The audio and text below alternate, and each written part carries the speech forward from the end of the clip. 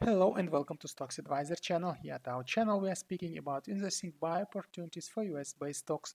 Today we will talk about Tesla, ticker name TSLA, traded at NASDAQ. Well, only lazy guy didn't talk about Tesla these days, and of course it's going remarkably upwards, unbelievably driven by its very charismatic CEO, actually Elon Musk. And now the question is where it's going to head, what's going on, and where we can buy or sell it. What should we do actually with Tesla?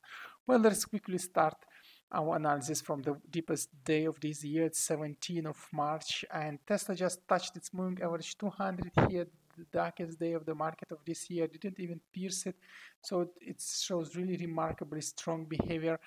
And then it started the recovery sequence, and it's even wrong to say the recovery sequence because the recovery was just up to the lines of 150-ish, and then it was just the boost mode for Tesla. And here we speak about prices in already split terms because previously the numbers were different. So today we had a split of the stock, and this caused some extra actions for Tesla. Also Apple did split its stocks to bring some higher float and volatility and stuff to it, so people can buy and easier trade with it. So speaking of Tesla, what do we see here? First of all, there is a very strong trend line 1 that shows really remarkably fast, and it's reconfirmed many times with waves from very COVID state. Is actually reconfirmed in April. Then also used moving average 20. There is green line as additional support, then reconfirmed at 20-ish of June. Then another big wave, and then it was reconfirmed at 10 of August, and then it started another wave. And now what happened here? So when this latest wave was going yesterday, it has shown this red candle, so everyone was expecting a correction or at least flattening until the trend 1 line reaches to it, like we saw in the previous wave here.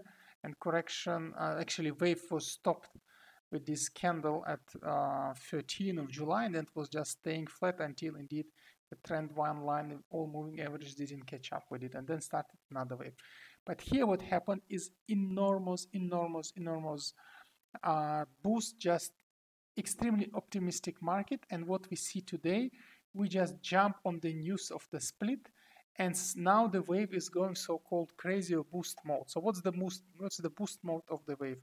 When we speak about stocks showing so-called 20, 50 to 100 behavior, when its moving averages are aligned like this is usually a long-term growth.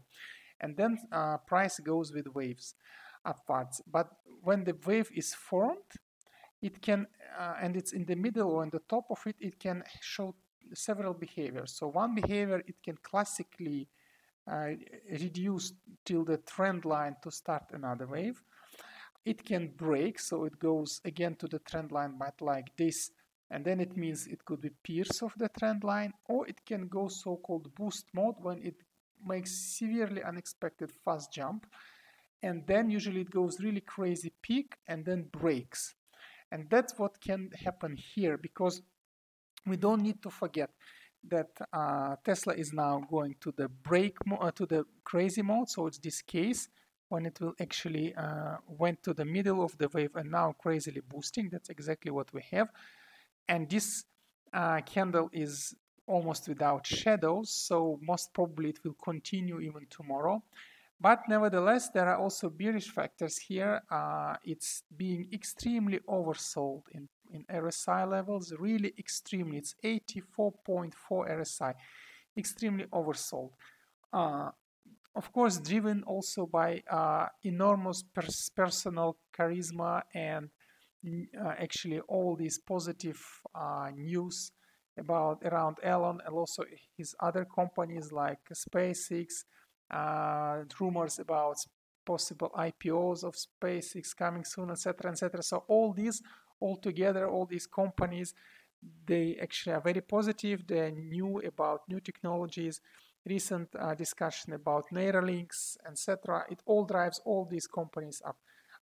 Everything, whenever it goes IPO, anything, it will just go up. So all this together creates this extreme positive fuzz. And you need to understand it will continue until actually money of all positive buyers will vanish and they buy everything they can. And in that sense, okay, if you ask what to do next, the answer is, if you're already in this one, maybe wait until the end of the week, because then this huge jump should finish. No one can exactly predict where it will finish, but there should be correction, and correction will be severe as well here, at least it's expected to, because correction should go up. You need to understand that this crazy mode is driven by no technical, no fundamental news. Also, you need to understand that company performance versus the current price is extremely outnumbered, because it's many times higher price than actually the current fundamentals, and this is need to understand, need to be understood.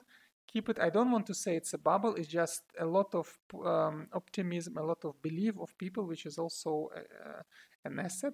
But this optimism goes with waves, and once this starts, the correction might take place. So what to do if you're already in it? Maybe wait until end of the week, then you will know what to do. To be honest, we entered today at 477 and then just came out closer to the end, because you never know what will happen. It was good profit up to 12%, but then it's just casino style, and we don't like casino style, because our philosophy is that trading stocks is an art but not a casino, and therefore we just exited. But it's still very probable it will go high. It can go crazy high. You never know how many plus percentage. In that sense, there is no advice, but advice is to wait, and if you're already in position, to wait until this peak and correction starts, then exit. If you're not in position, advice is wait for another wave. So wait until this wave will re-establish itself. Again, given that we will still stay in 20, 50 to 100 condition, because now also what is positive for this stock, that moving averages are not only positive, but also their first and second derivatives are positive, meaning that it's really in a boost mode. And it again reconfirms that the wave is in boost mode. The same is true for MACDs.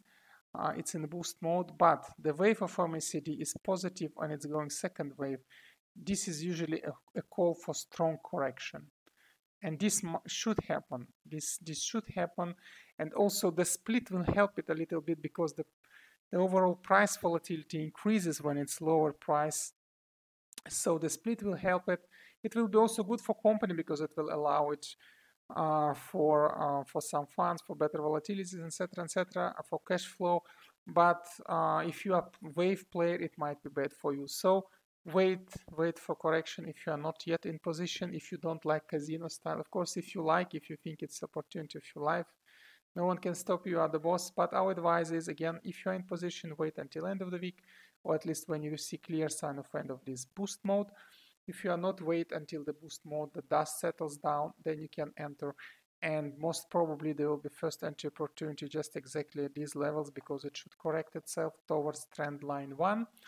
If there are no bad news coming, and it's not expected at least until next quarter report, because then some fundamentals will come up, some updates, it still might go with waves without any severe piercing of moving averages 50 and 20 here. So most probably it will be exactly reestablishing itself at trend 1 line and then going for another wave. So just wait for it, for these areas, for these levels, to enter the Tesla. And yeah, it's incredible what's going on here. Of course, it's a lot of optimism, but don't forget that what goes up goes down, and all these kind of stories as well. I don't want to sound pessimistic here, but you need to remember that here the price versus fundamentals, it's extremely high. If you do similar analysis for Tesla, it's only a few times higher.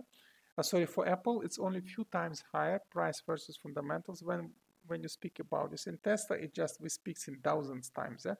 It's really a huge number.